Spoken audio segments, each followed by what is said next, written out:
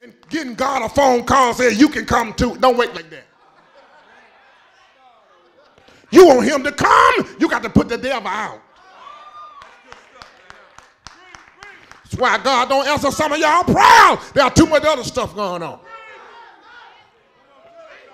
You are cohorts of the devil.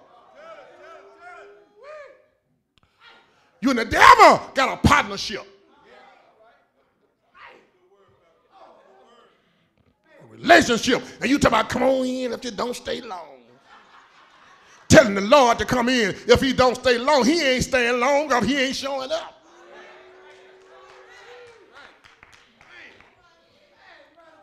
Until the devil leave. He's looking for a house. Let me ask you, do you have a vacancy? Do you got anything available? Because he's looking. He's looking for a house. He's not looking for one to buy, but he's looking for one that he could rent or that he could stay a while. Well, you know that my Lord Jesus, well, he gave a warning to his disciples and the people that were listening to his word. He said, you better be aware of the devil, because the devil, he really want to own you. He want you to open the door and let him come in. He want you to know that Satan is not your friend. The devil, not someone that you want to hang out with, but only God is able, yes, to do what nobody else is able to do. Only God. I want to tell you today that I made up my own mind. Yes, that I was going to make Jesus my choice. Yeah, because I'm not the devil's child. I tell you, I'm God's child. I'm not the devil's friend. I'm a friend of God. So today, as I leave you now, I'd rather have Jesus than to have the devil. Yes, Lord. The Lord told me to tell y'all, yeah, you need to tell the devil that there's no room in the end.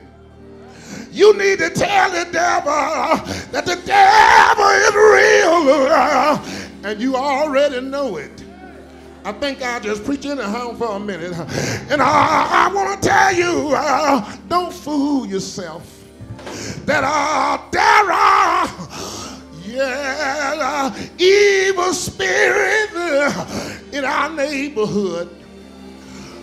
There are evil spirits roaming our community. And there are evil spirits in our homes and sometimes in our churches. The devil is real. Anybody know he's real? You know, we shout sometimes when somebody says God is real. But you need to know that the devil is real. He's real. But the good thing about the devil being real, that God is also real. Ain't he real? I heard you don't have to be afraid of the devil, because the word of God said, greater is he that is in you than he that is in the world. God is stronger. He's stronger than the devil. If you got God, the devil can't stop you. If you got God, the devil can't harm you. I'm not afraid of him. When he come to my door, I'm not afraid to open the door.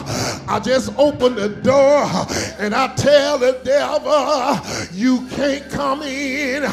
I'm not afraid of you. I tell him in the name of Jesus, get away from my house. Leave me alone. And you talking about can run. The devil sure can run. If you said Jesus, he can run. You thought Carl Lewis could run. You ought to see the devil run. He can run. When you say in the name of Jesus, he'll run away from you. Won't he do it? Won't he do it? But there's a good thing. You know, I told y'all about the bad news. Now let me give you some good news. Let me tell you, the devil wants your house, but there's somebody else who wants your house also. His name is Jesus. He wants to move in with you. He wants to walk with you and talk with you. When Jesus come by, you can tell the devil away with you. And good thing about him, he said, greater is he that is in you than he that is in the world. I made up my mind that I want to have Jesus. I'd rather have the Lord. Ain't he all right? Do you have him? Have you met Jesus? Is Jesus in your life? Good is stronger than evil. Evil won't win. Evil can't win. Evil is not going to win. It is not meant for evil to win. Good is stronger than evil. We'll win. We'll win this fight because we got God on our side. Won't he do it? Won't he do it? Shake a neighbor's hand and say, neighbor, we'll win. Say, we gonna win. Say, we win. Tell them we win. Look at them and tell them we win. Tell them we win. Tell them we win. Tell them don't be afraid of that old devil because we win. We win. We win. We'll come out a winner at the finish. We've already won. We've already won the battle. The battle is all. We'll win. That might, it might be the devil in that microphone. I don't know. But one thing I do know, I got God.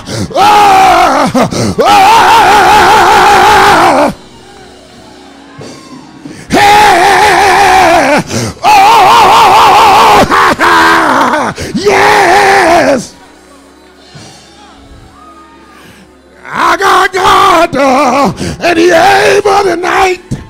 Do you know he able? Say yes. Come on and say yes. Oh, yes. Oh, yes. Have the devil ever bothered you? Have the devil ever been on your track? Have the devil ever came in your house, but you told God, you said, Father, Father, I stretch my hand to thee. I'm not afraid of the devil.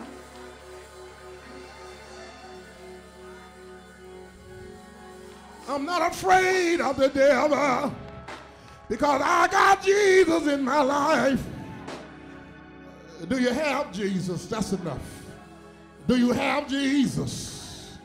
If you're not too cool to do it, shake your neighbor's hand and say, I got Jesus in my life. Tell him I got Jesus. Tell him I'm not afraid of the devil. Tell him again, say, I'm not afraid of the devil. Tell him I'm not afraid of the devil. Tell him I'm not afraid of the devil.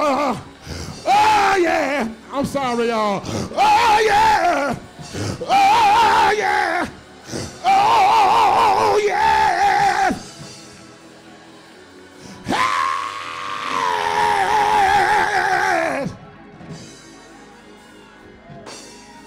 I'm not afraid because Jesus defeated the devil one time. Yes, he did.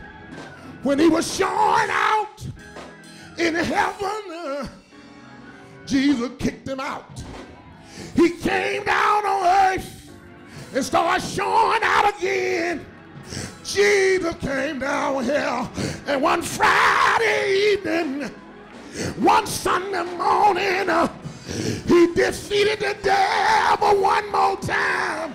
And I'm here to tell y'all, in your life, God is able to defeat every devil in your experience. Yes, he will. Whoa. Yes, he will. I've had problems, but I'm not worried about it. God Almighty here. Because he is able. He's able. Devil, don't bother me. I gotta go. But I'll tell you sometime about the devil, don't bother me. Sometime when he tried to sneak in, I said, don't even try it. Don't you think about it. I tell him, don't you even think about that. I know what you're trying to do.